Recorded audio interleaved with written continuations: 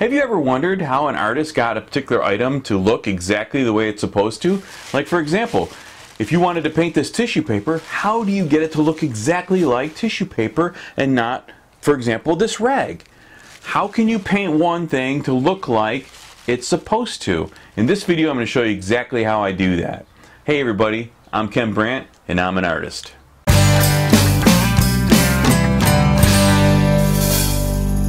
So sit back and enjoy while I show you how I painted this particular painting of the orange, tissue paper, and glass. And if you like this video, make sure you hit the like button and don't forget to subscribe and give it a thumbs up. And I'll see you on the next video. Yes, I was pretty excited to set up a painting utilizing tissue paper. It was something I've been thinking of for quite a while now that I wanted to do. And if you think that's something, I'm currently working on setting up a setup using some cellophane. So that should be real interesting to paint. Make sure you look for some of my future videos, and I'll be showcasing that particular painting when it's done and complete and the video is ready. So I was working on the orange, and the orange came out awesome. I thought it just came out as the quintessential orange. I just thought of the colors that I had put in there. I made sure I used the cadmium orange, I used cadmium yellow light, I used lemon yellow hue, and for the shadow area on that orange I used ultramarine violet, which contrasted nicely and gave a really nice dark shadow on that orange. Came out great. And I was working on when I was working on the glass and the background, well, pretty much all of it together, the tissue paper, the glass, the background, they all had elements of gray in it. And it was just, how did I want to vary that gray? So I knew that the glass, from looking at it on my setup, it was it had a distinct color to it, as opposed to the grayish hues that I was seeing in the tissue paper. And the background that I used, that was just a black felt background that I had set up. So that was just basic. The lighter areas were just your basic gray. So I pretty much used ivory black and titanium white for that. But then I realized that it kind of clashed with the tissue paper, because I was also using those same colors in my tissue paper, and I didn't want the background and the tissue paper just all meld together. It just wouldn't have made any sense.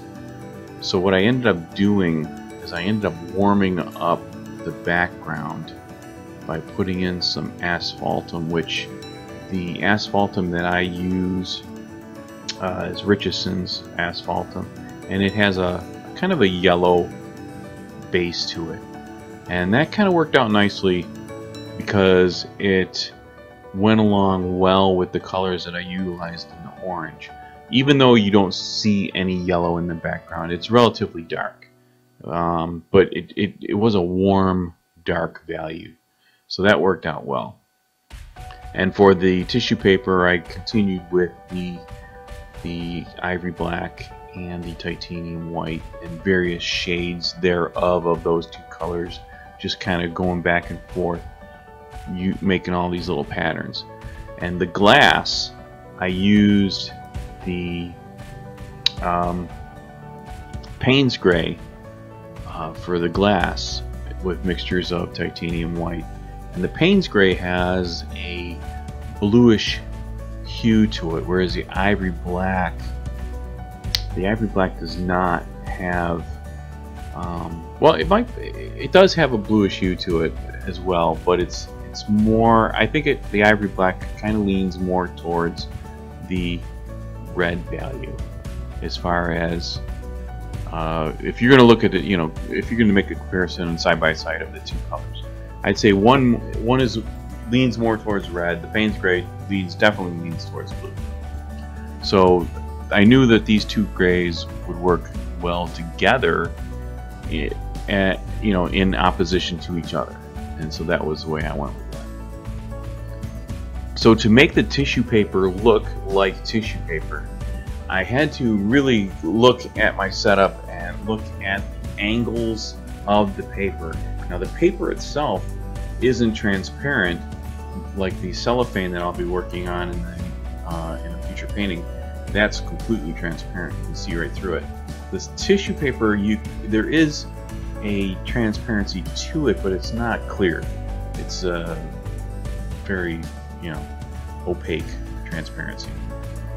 So you have to kind of have that come across. Now, if you'll notice in the front of the orange, onto the right side front orange, there is some tissue paper there that you could see that orange color coming through.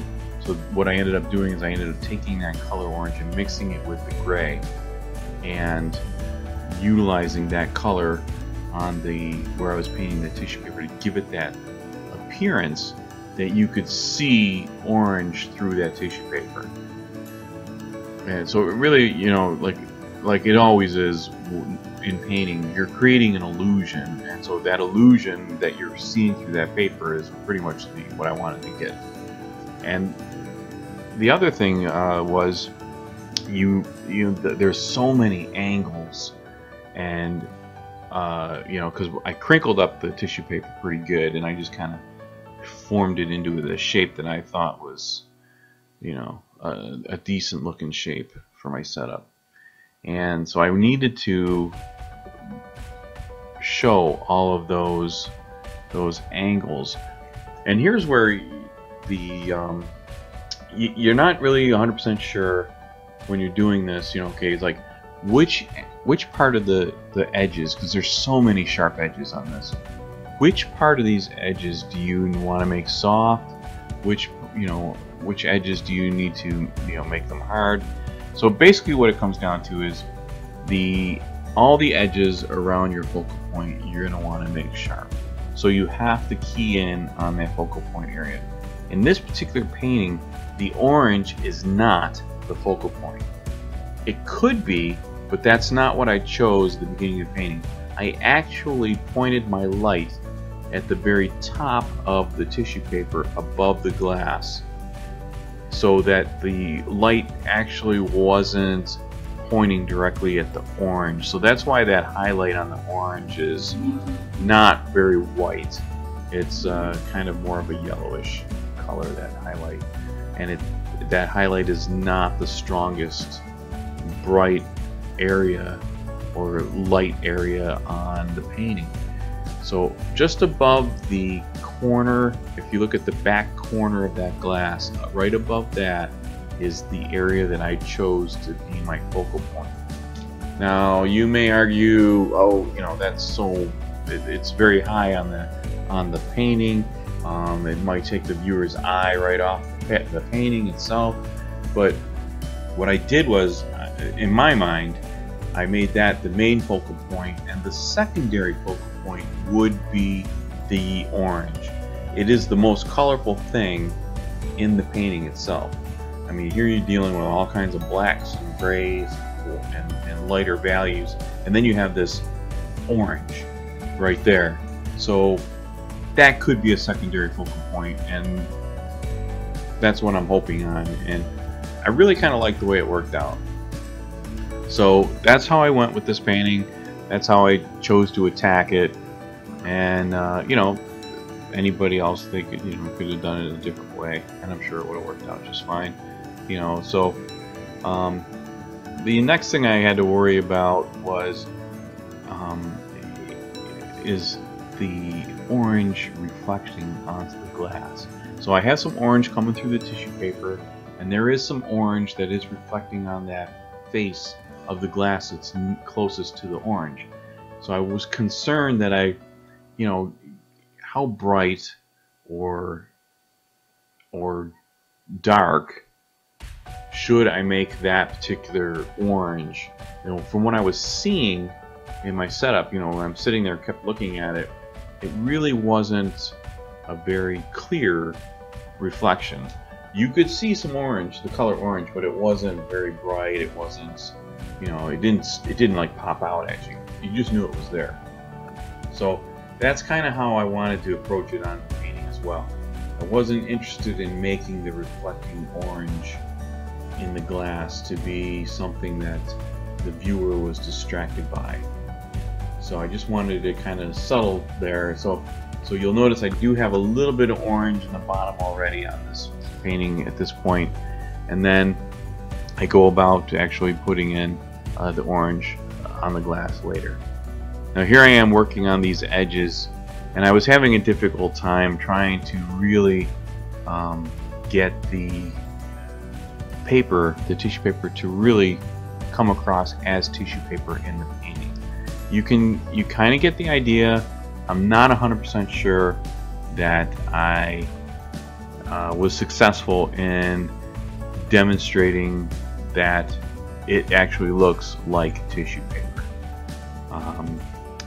It definitely looks like paper, but I don't think it comes across as tissue paper. It could be, you know, just like a plain white piece of paper, except for that area in front of the orange where you can see the orange coming through the tissue paper. That would probably be the only area that kind of gives away the fact that it has some sort of transparency.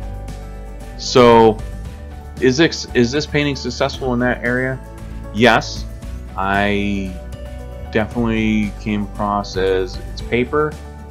There are some areas that do read as tissue paper, and when I do another item like this with tissue paper, I will be better prepared to work it as a painting and be a lot more successful. So really, with each attempt, you know, I might have, you know, you could say I failed in that area, but I failed, you know, better. So each time you paint something, you want to fail better until eventually you're just, you know, it is as good as it's going to be. Now again, if you look at the glass, you can see where I put that highlighted, or not highlighted, but the reflecting orange on the glass. So you can tell it's there, but it's not, you know, it's not something that's, you know, that sticks right out in your mind. So I was happy with this, and I hope you enjoyed it.